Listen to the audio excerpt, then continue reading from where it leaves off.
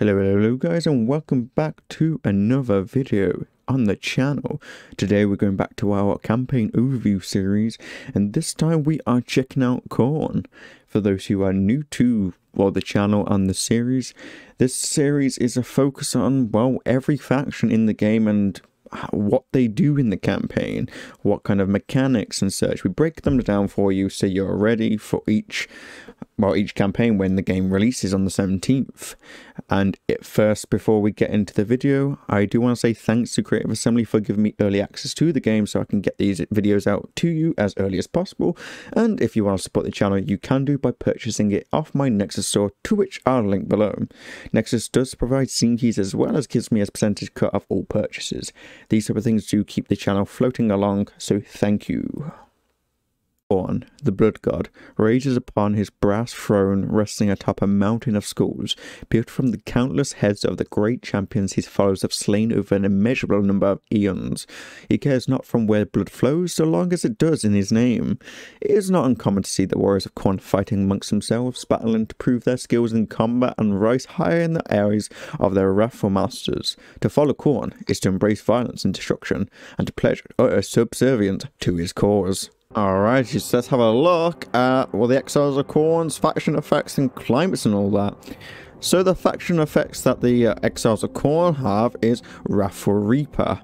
Wrathful Reaper gives you replenishment, army replenishment in foreign territories, as well as reducing your diplomatic relations with other Khornate factions. Of course, the law of Khorne, they don't really get along with each other, they're too busy fighting each other. And lastly, you get more movement range after you raising a settlement, which does lean into the mechanics of the Exiles of Khorne, though we will talk about that a little later on in the video. Other stuff like the climates is they're suitable for frozen, mountainous, wasteland, and chaotic wasteland.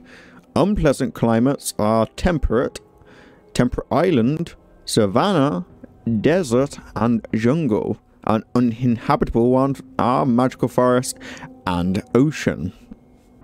So let's get on to talk about Skarbrand the Exiled, the legendary lord for the Khorne faction. So Skarbrand the Exiled is, no surprise there, is the Exiled one. The Exiled one gives you the campaign effects, campaign movement range, plus 35 after winning a battle. This is very much similar to what I believe Torax the Brass Bull got in Warhammer 2, if I remember correctly. As well as that, he gets minus 35% recruitment costs when in enemy or raised territory. So basically, you know, when you're out and about exploring the world, showing everyone your skills, you can, you know, get cheaper recruitment. Very nice if you want a really aggressive constant attacking faction. Now onto the skills of Skarbrand the Exiled. As you might expect, Skarbrand and Khorne have a very thematic skill tree that you will start to see in this. You can probably see this on screen already. Maim, kill, destroy, slaughter, bellow of endless fury, murder, hunt, cleave, crush, fueled by rage. Very thematic, as you might expect. Now, all of these abilities provide you weapon strength bonuses. All of them. Every single one of them. But they all provide different second bonuses, like, for example, Main's melee attack, kill is melee defense, crush is charge bonus, murder, health, you know, so, say, just constant buff to your weapon strength, as well as a extra bonus. Bellow of Endless Fury is like a breath attack that he has, or quote-unquote a magic missile with 3 uses. He can't be in combat though, he has to be out of combat to use this. And then lastly, Fueled by Rage is a passive ability that increases weapon damage and armor piercing damage. So he's all about the murder. I mean, he is Skarbrand the Exiled. He is a Khorne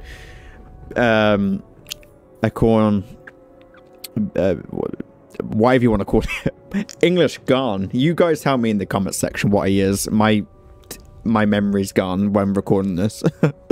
But he does have his own skill tree, his own unique skill line. He's got Rage Incarnate, which is a Hex Aura, which is all about that rampancy, or rampage.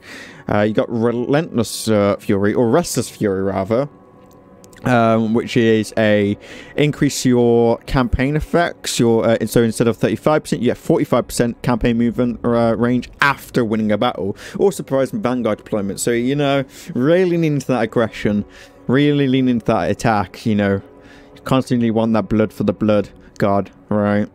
And scored for the skull throne. Then he's got Raffle Reaper, which is your ability, which is another ability he gets, which is 50% weapon damage and armor piercing weapon damage. So even more damage. Just if you want more damage and you don't feel like you got enough on Scarbrand, well, you can get more with Raffle Reaper. After that, he gets Drinker of Blood, which gives him the ability Gore Feast. What Gore Feast is, it's a regeneration ability or passive ability which heals him as he's in melee. So he's just, you know, as he's getting that blood and skulls, he's just healing because I guess he's eating everything. And then he gets more income from post-battle loot. After that, he gets Anarchy of Madness. So what Anarchy of Madness is, it lowers the control of the enemy provinces that you're in, also increasing the corruption in the area. Finally, he's got Locus of Endless War. So what this does is gives you +3 units on creation of a blood host for all characters faction-wide. So not even just for Scarbrand. Now, what blood hosts are essentially you summon them as by using the bloods for the blood guard option when raising the enemy settlement. We'll get to that in a little bit later on the video. And of course, lore-wise, Slaanesh hates Khorne, Khorne hates Slaanesh. There's a little bit of flavour there by hates Slaanesh skill, which gives you bonuses against Slaaneshi factions. So let's go talk about the faction mechanics for Scarbrand, the Exiled, and Khorne. So Khorne gets the unique faction mechanic Skulls. So what Skulls are is essentially every time you kill people in combat, you gain Skulls, and you can collect them after the battle. It's a choice. You basically then can use it to occupy settlements or do the action, which we'll show in a little bit, and technologies, which we'll check out the technologies now. So the Khorne faction's technologies is categorized into 8 different segments, all for the blood gods. You start off with the Pillar of Rage unlocked at the start. There are 8 technologies per category, and as we said, you have to spend scores for each technology, slowly getting more expensive as you go through the game. So from at the start, they cost 300. At the end, it's 1,000.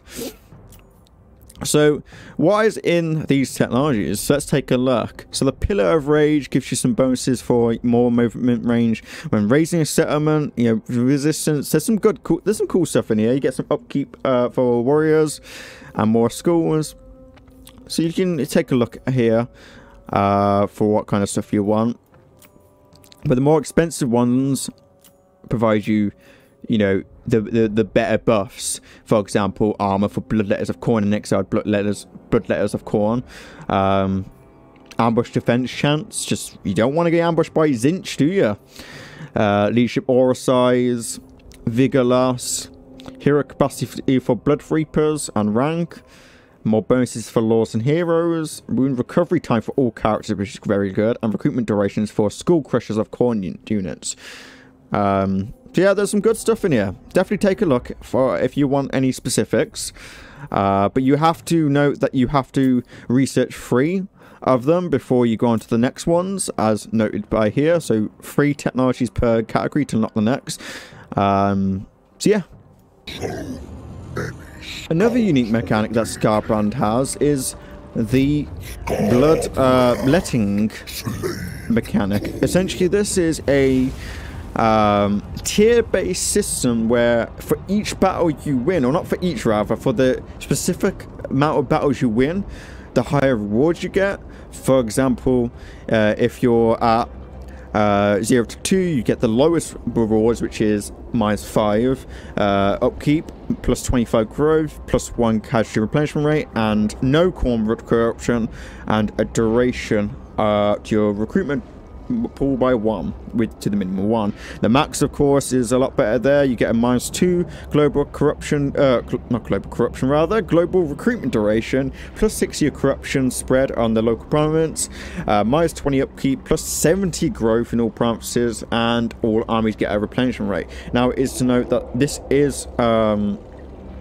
exclusive, like, to the Lord. Like, for each lord has a different thing, but we can check out if we go to attack the Chaos Warriors here. We'll resolve that.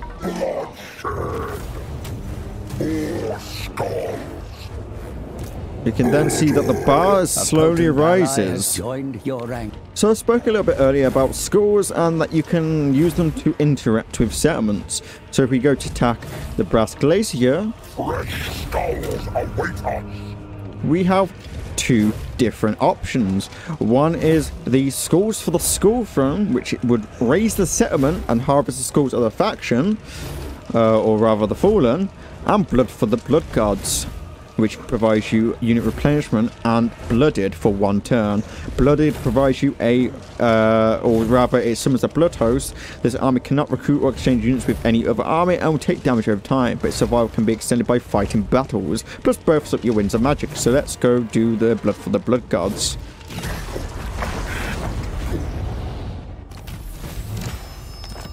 Here we have the Slaughter of Masters, or Slaughter Masters, rather, which is your army that spawned from raising the settlement for the Blood God.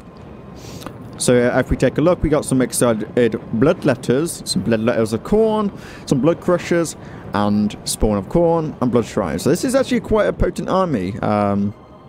So yeah. Of course, as we said, like, the more battles they fight, the longer it lasts. They do take damage over time. You'll see that. You'll see that as long as you don't do anything with it. One thing to note with Blood Host armies is you can get additional forces for them if you do click this button. What this is the Skull Throne. So this does cost 2,000 skulls, but when you do activate it, it does last for 10 seconds. 10 seconds, no, 10 turns, good lord, 10 seconds would be over very fast.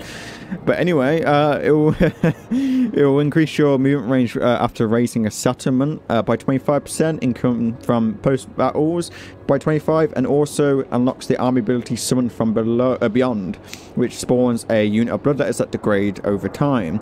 As well as that, it does give you 2 more units on the creation of blood hosts. So you want to do this when right before you're about to siege something. But yeah, as I said, Khorne is really all about that, attacking, raising settlements, and kind of getting movement after and going off on a rampage, unlike similar to like Tarox.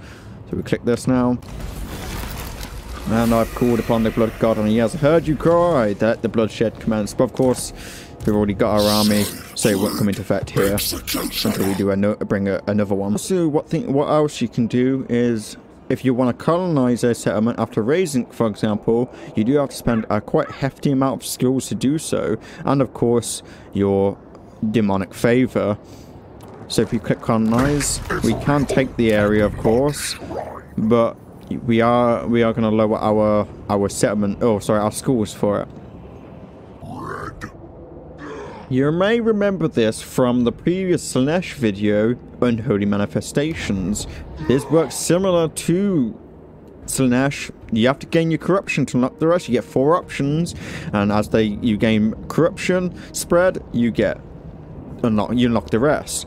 Of course, you always start with 1, and this time for Khorne, it's Eternal War, which summons a small hostile army that will attack the target army immediately. So let's click that. Let's click this and perform. Spawns in an army and basically giving you free experience, really leaning into the whole Khorne wanting war. So we'll just click that, and there we go, we get free experience. Alrighty, that is it for the video today. Now, is this a Lord for you? Do let me know in the comment section below, and if you enjoyed it, make sure to like and subscribe. Other than that, you will catch me live pretty much every day with WARHAMMER 3 over on my Twitch channel, which I'll link below. I might even be streaming at the time I release this video, so definitely go check it out. Other than that, I shall see you hopefully next time. Bye bye.